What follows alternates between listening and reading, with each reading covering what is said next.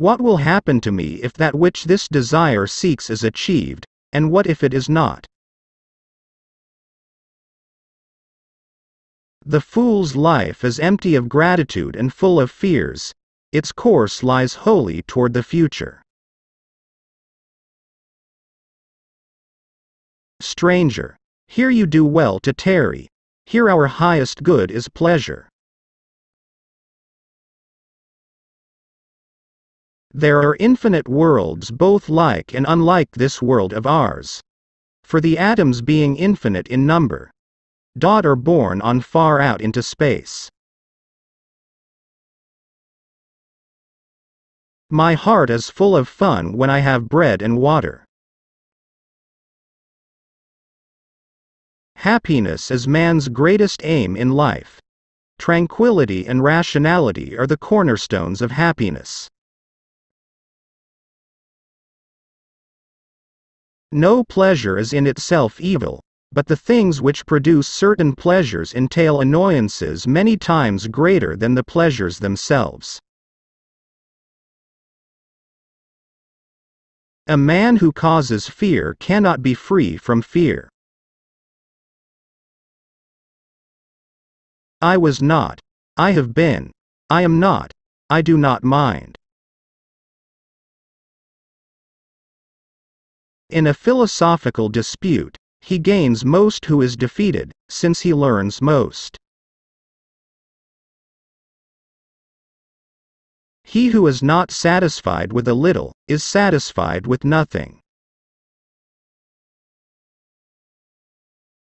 Never say that I have taken it, only that I have given it back.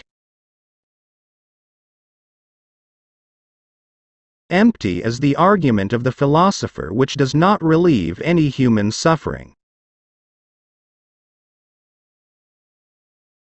The misfortune of the wise is better than the prosperity of the fool.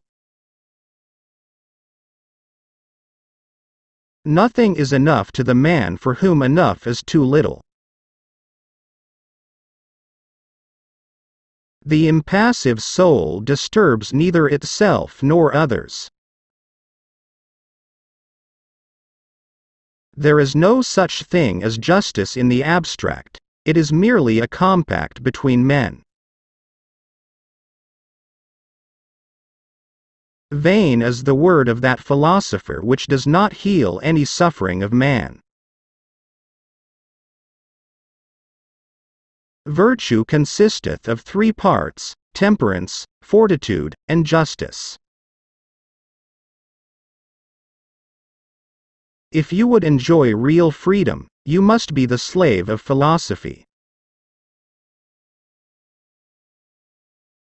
Fortune seldom troubles the wise man. The man least dependent upon the morrow goes to meet the morrow most cheerfully. Let no one delay the study of philosophy while young nor weary of it when old. Some men spend their whole life furnishing for themselves the things proper to life without realizing that at our birth each of us was poured a mortal brew to drink. You don't develop courage by being happy in your relationships every day.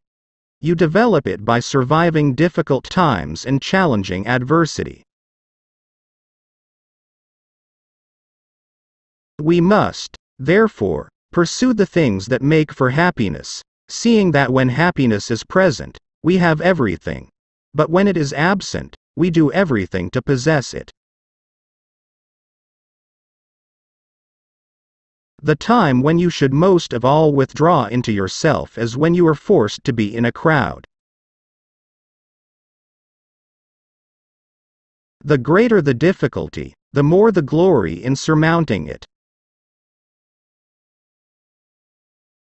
Men inflict injuries from hatred, jealousy or contempt, but the wise man masters all these passions by means of reason.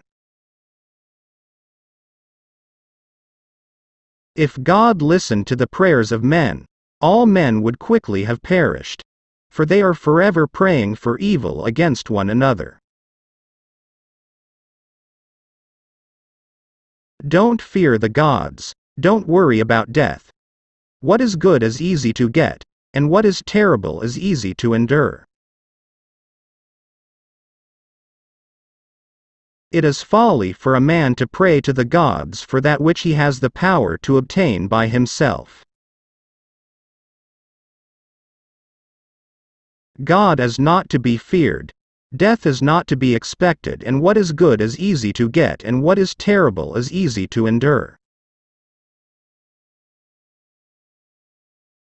For the gods exist, since the knowledge about them is obvious. It is not so much our friends' help that helps us, as the confidence of their help.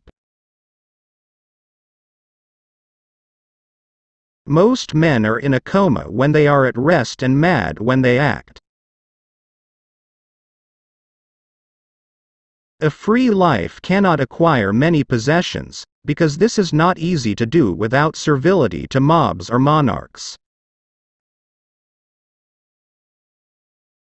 It is impossible to live a pleasant life without living wisely and well and justly, and it is impossible to live wisely and well and justly without living a pleasant life. A happy and eternal being has no trouble himself and brings no trouble upon any other being. Hence he is exempt from movements of anger and partiality, for every such movement implies weakness. As if they were our own handiwork, we place a high value on our characters. Not what we have but what we enjoy constitutes our abundance. How unhappy are the lives of men! How purblind their hearts! Injustice is not evil in itself, but only in the fear and apprehension that one will not escape those who have been set up to punish the offense. He who least needs tomorrow will most gladly greet tomorrow. The most important consequence of self-sufficiency is freedom. Of all the means to ensure happiness throughout the whole life, by far the most important is the acquisition of friends. Be moderate in order to taste the joys of life in abundance. To eat and drink without a friend is to devour like the lion and the wolf.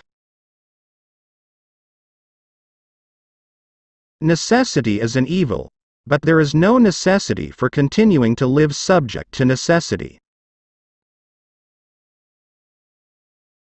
When you die, your mind will be gone even faster than your body.